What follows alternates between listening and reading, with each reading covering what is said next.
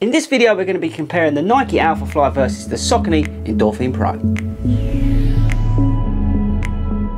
Hey, what's up everyone and welcome back to Fordy Runs. Now if this is your first time at Fordy Runs, I want you to smash that little pink button down there that says subscribe on it. Go to our Facebook page and join the Fordy Runs running community and check out the description, there's loads of cool things down there. Right, like I said in the opening, this week we're going to be checking out the Alphafly and we're going to be comparing it versus the Saucony Endorphin Pro. Right guys, so here they are, we're going to have another heavyweight bout. If you've not seen the reviews of this, I've done already, check it out. I've also done a video of this versus the Next Percent, the Vaporfly Next Percent. And I've also done a review of this shoe and versus the Next Percent, the Vaporfly Next Percent as well. So there's plenty for you to keep you occupied over the next few days.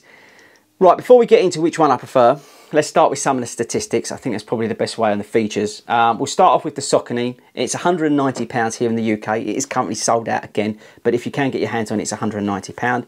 The shoe has a 35mm stack height with an 8mm drop. Weighs in at about 7.5 ounces. That's for a size 9. You've got the Power Run PB midsole. You've got the Speed Roll technology. We'll come on to that. And it's got S-shaped carbon fibre plate running through it as well. This bad boy, which is a monster, has got a massive 40mm stack height on one of the shoes, which is the maximum it's allowed under the new regulations. You've got two air zoom pockets up the front where they've carved out some of the Zoomx. The Zoomx midsole is Nike's most responsive and it gives you the most energy return out of all their midsoles, and that's why they stuck loads of it on here.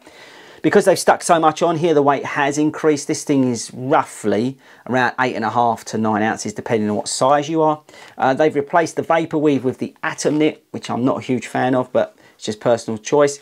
Both shoes fit true to size for me. I have seen people go down half a size in the Alphafly, but for me, personally, I've gone for both in a UK 9.5. That's just me. Right, so where do we start? Oh, £260, ouch.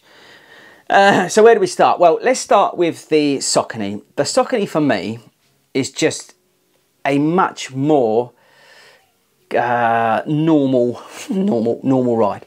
Firstly, actually, before we get into too much detail, both of these shoes are not designed for me. I've said it before in other videos about this shoe. I'm not an elite runner.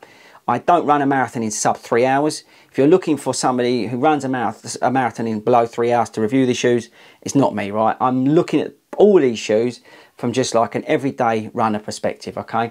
They're not designed for me. I train hard, I work hard, and if I can get a pair of shoes that will give me that little couple of percent more, I'm willing to give it a go. So just to put that out there now. But the Saucony Pro, for me, is more of a traditional shoe. It just feels and looks like more of a traditional shoe. It is a little bit narrower than some of the shoes out there, but Sauconys in general do come up narrower, but I haven't found that a problem. But the whole feel of the shoe just feels more traditional than something like this.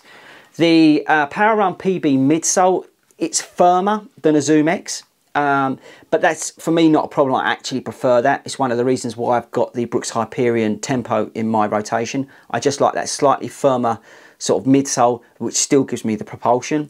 With the Speed Roll, you're much more going through from heel to toe, and you feel like you're running on your toes, which is great because I'm a heel striker, but I feel a lot more up on my toes. So I'm getting a nice energy return, and I'm definitely coming through and getting up on my toes. So I'm increasing my speed and I'm running more efficiently. Obviously it's super lightweight and it just feels awesome. It just feels like you can really carry speed. And it's a very nicely balanced shoe. I think that's the best way to describe it.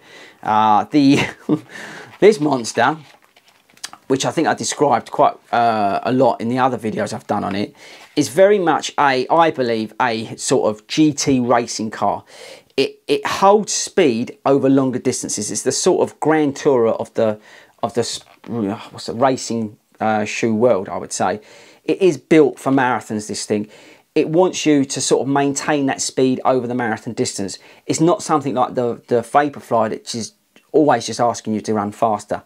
This thing, I have found, when I run a more consistent pace, gives me more. So I'm at, you know, if I'm at goal pace and I'm doing a goal pace run, this thing will help me and carry me further, and I feel fresher on it.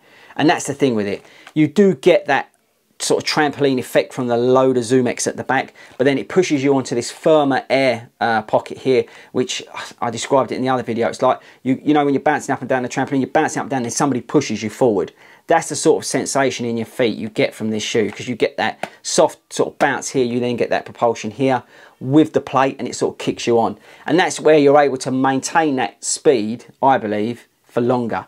And that's where this shoe is just absolutely in another world of its own. And that's why obviously Kipchoge done what he done in it. And I think that's a testament to Nike for what they've developed in this shoe. Like I said a moment ago, I'm not a huge fan of this upper. It is one of the letdowns for me. There's nothing wrong with it, guys. This is still an awesome upper. But for me, personal preference, I've never really liked the Flyknit uppers. I much prefer this minimalistic upper on the Saucony. It just feels like a racing shoe, which I just really prefer the whole feel of that. So out of the two, cut to the chase, which would I buy?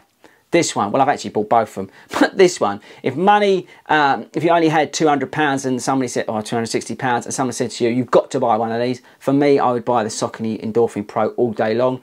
Why? Like I said to you, I like the overall feel of it. I prefer that slightly firmer ride. I like the speed roll. I like the fact that I'm up on my toes. But more importantly than anything else, I just like the whole sensation of the more traditionalist kind of shoe. I like the lightness, the breathability, and yeah, and the fact that it's £190. So there you go, guys. Quite controversial. This is an amazing piece of kit, right? It is an amazing shoe. And if you want to go for it, get it. £260. It's a lot of money. Is it worth it? Yeah, argument's sake, it probably is, because it is a real feat of engineering.